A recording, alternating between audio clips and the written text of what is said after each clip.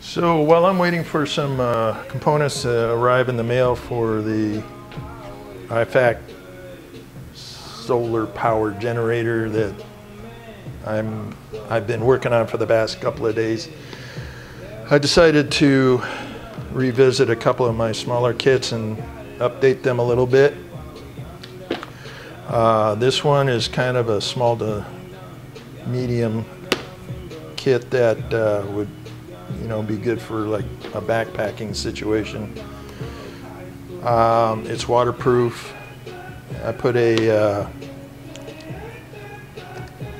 6-volt 2-watt solar panel on the outside, and it did have a 12-volt battery, which was kind of overkill for this kind of a unit, so I pulled that out, put in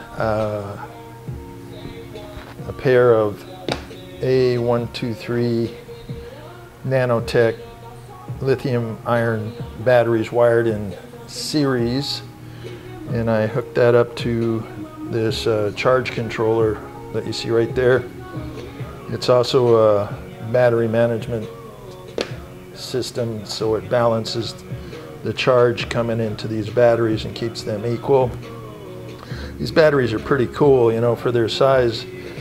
Each battery is 3.3 volts in series, so you get 3.3 volts, so it'd be 6.6 volts in series.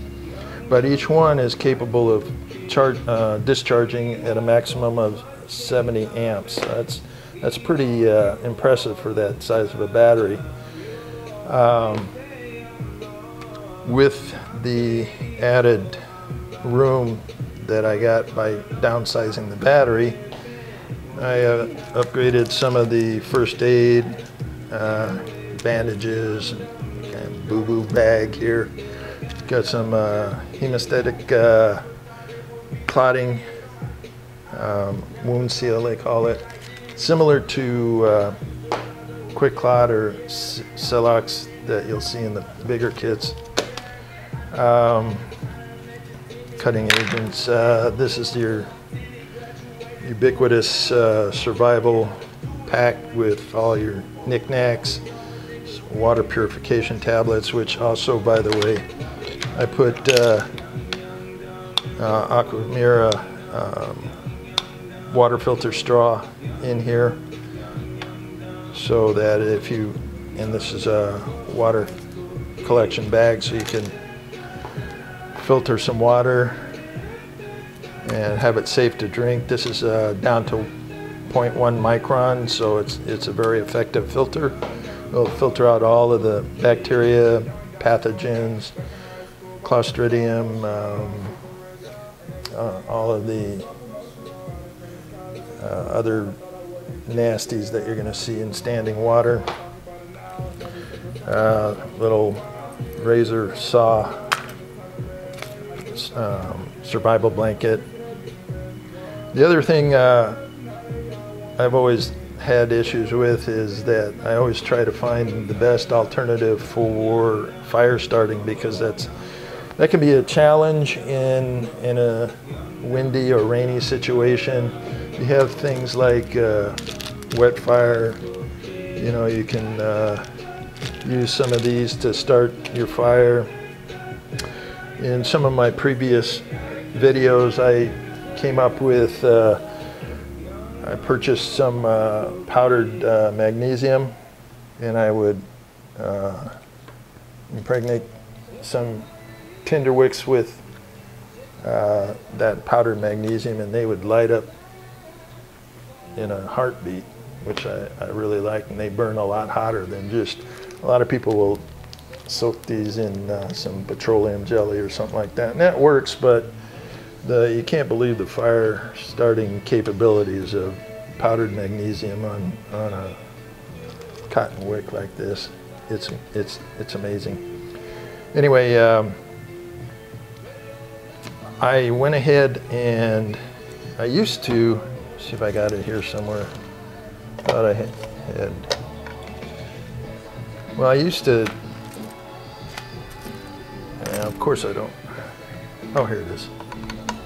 The thing I tried in the past was one of these little, I thought I'd try them out because overall they're kind of cute. And it's basically a little butane lighter, but the biggest problem I had is every time that you want to use it, the wick had dried up, or yeah, the wick basically, it's a cotton plug, and it never had, when you needed it, it never had the ability to be functional. So I went ahead and started looking around, and one thing I like technology, and this caught my eye. This is a Tesla plasma lighter, no fuel. Basically you charge it up like I've got it set up right now. I've got it plugged in with a USB cable into the lighter itself, and with the convenience of the USB port that I wired into the charge controller, all I have to do is to, let's say I'm out camping and I want to start a fire, and if it was a gas powered lighter and you forgot to bring your butane or whatever it is that it uses, and you tried to use it and it would not function, then you have to revert obviously to your bad weather matches, or these right here that you can use in rain or wind, and hopefully you'll get it started. But I just never really liked that idea. So let's say that in the beginning of the day you decide that you might want to start a fire later, so you just check and notice that it could probably use a charge. So all you do is flip the switch on your charger here, and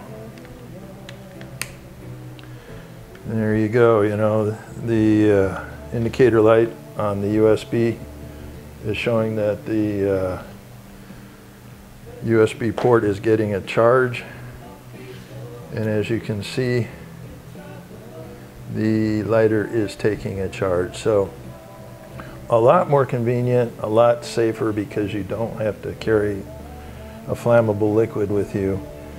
And when it's fully charged, I mean, it'll light anything. Obviously plasma is pretty damn hot, so you put that with magnesium impregnated tinder wicks, and you're going to have the ability to start a fire in a tornado almost.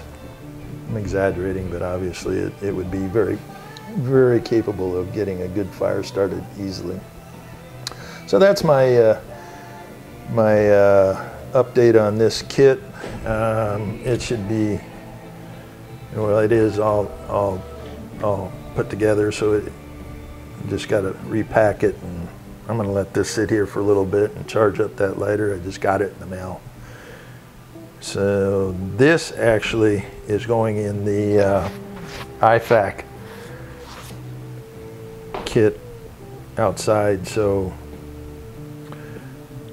depending on what I eventually decide on this, I will probably get another one for this kit too. And finishing off, this is what I call my boo-boo box. This is basically just something that you could stick in in a cargo pocket. And I noticed that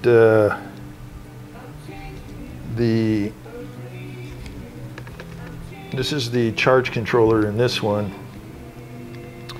and basically I mounted the solar panel on the outside again and ran it through and it should be charging through that port right there. but there is an indicator light on this board that is supposed to light up when it is taking a charge, and I noticed yesterday that it was not. So I've been running some tests on this to see if it was the charging side of the board or if there was a bad circuit in the entire system. And if I unplug this here, plug it into, see if I can get this in here, and you can see there's the light on this lighter showing it's taking a charge. I don't know if I can get this oriented right, but you can see that the charging light on the USB port is receiving a good charge. So the battery side of the charge cycle is functional. I'm leaning towards the idea that the solar side of the charge controller is defective at this point. I'm running further tests on it, but I'm pretty sure I'm going to have to replace the charge controller. This is a cute little, like I said, boo-boo box. Very small. You can put it in a cargo pocket, like I said. You have a fully functional survival with also, I had a smaller first aid similar to this, and a survival blanket, and it still fit in here. So I'll continue to work on that, and that's basically an update on my couple of my smaller kits, and I'm really excited to see how that IFAK survival trauma box, which will actually be something that will be carried in a car, because it's gonna, when it's done, it's gonna be pretty substantial. It should weigh about, I want to say about 4 or 5 pounds, but it will have food and water for a couple of days. It'll have a full trauma kit in it.